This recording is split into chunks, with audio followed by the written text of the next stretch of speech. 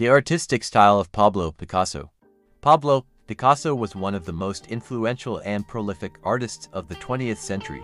He is best known for co-founding the Cubist movement, which revolutionized the visual arts by breaking down objects into geometric shapes and reassembling them in new ways. He also experimented with other styles and techniques, such as collage, constructed sculpture, surrealism, and neoclassicism. Picasso's style changed throughout his career, often in response to his personal life, historical events, and artistic influences. His work can be divided into several periods, each with its own characteristics and themes. Some of the most notable periods are the period 1901–1904. Picasso painted mostly in shades of blue and blue-green, reflecting his sadness and depression after the suicide of his friend Carlos Casagemas. He depicted scenes of poverty, loneliness, and despair. The Rose period 1904–1906.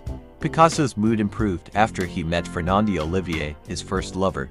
He painted in warmer colors, such as pink and red, and depicted circus performers, acrobats, and harlequins. The African influence period 1907–1909. Picasso was inspired by African masks and sculptures that he saw at the Ethnographic Museum in Paris.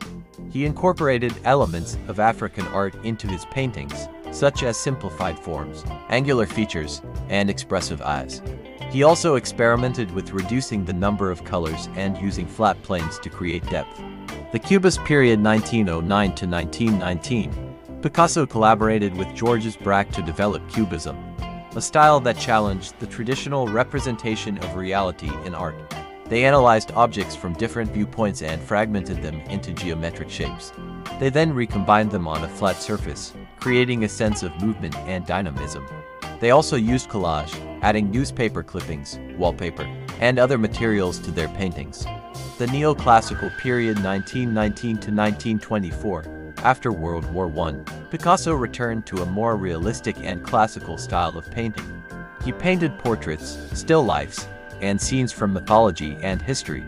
The Surrealist period 1904–1937. Picasso joined the Surrealist movement, which explored the unconscious mind and the irrational aspects of human nature. He used distorted forms, exaggerated proportions, and dreamlike imagery to express his emotions and fantasies. He also experimented with sculpture, creating biomorphic shapes from metal, wood, and clay. In conclusion, Picasso's artistic style was diverse and innovative, reflecting his personal experiences, artistic influences, and historical context. He constantly challenged himself and the conventions of art, creating works that are both original and influential. He is widely regarded as one of the greatest artists of all time.